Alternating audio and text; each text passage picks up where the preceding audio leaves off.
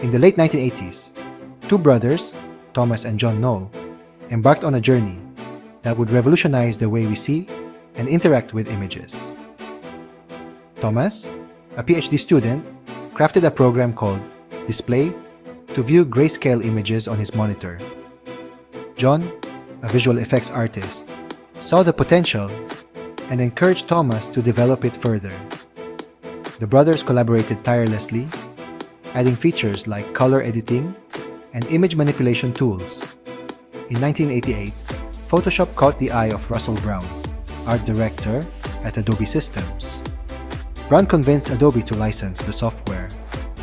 In 1990, Adobe Photoshop 1.0 was released, forever changing the landscape of digital imaging. Photoshop 1.0 was a revelation, providing graphic designers, photographers, and artists with unprecedented control over their images. One of Photoshop's earliest adopters was John's wife, Linda Weinman, a digital artist. Her work showcased the creative possibilities of this revolutionary software. Word of mouth spread quickly. Design schools integrated Photoshop into their curriculum. Magazines like Macworld and Publish raved about its capabilities. Photographers marveled at the freedom Photoshop offered. The Knoll brothers and Adobe continued to refine and expand its capabilities, setting the stage for groundbreaking updates. As Photoshop evolved, so did its impact on the creative world. Version 3.0, released in 1994, introduced layers, allowing users to manipulate individual elements independently. Masks, arriving in version 4.0, allowed for precise editing of specific areas within an image. These innovations transformed Photoshop into a full-fledged creative powerhouse. Artists, designers, and photographers now had the tools to fully realize their visions. Magazines and newspapers began to feature digitally manipulated images. Advertisers embraced Photoshop's ability to create eye-catching visuals. The line between reality and digital creation began to blur, ushering in a new era of visual communication. By the late 1990s, Photoshop had become a cultural phenomenon. The term Photoshopped entered the lexicon, describing everything from altered magazine covers to humorous images online.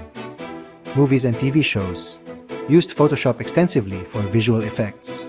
The software's ability to blend reality with imagination captured the public's imagination. Photoshop became a tool for self-expression, social commentary, and political activism.